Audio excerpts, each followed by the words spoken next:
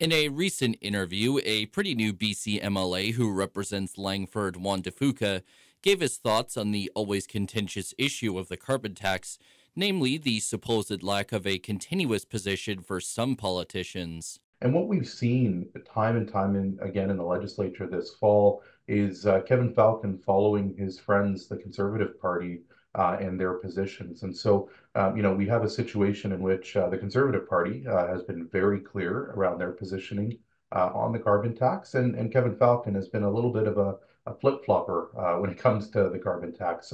Ravi Parmar then went on to accuse Falcon of being willing to say anything in order to get elected, and also mentioned that it was important for local MLAs such as Ellis Ross to make their stance on this topic very clear so he could hold his boss responsible.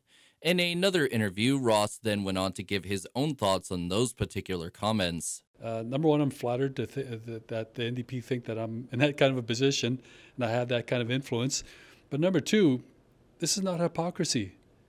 If you want to talk hypocrisy, talk about the NDP opposing LNG throughout their lifetime as the NDP and then approving it once they get into government. Not only that, they actually approve LNG Canada not going with electric drives to reduce emissions, but allowing LNG Canada to use gas turbines. Ross also went on to say that BC United has been accused of looking out mainly for their corporate friends, while then pointing out that the NDP once gave out the largest PST tax break in BC history to LNG Canada as an example of their supposed hypocrisy. One of Ross's other statements included a saying that the change in stance was not about them being hypocritical, but trying to reduce emissions. For CFTK-TV News, I'm Cael Maslin.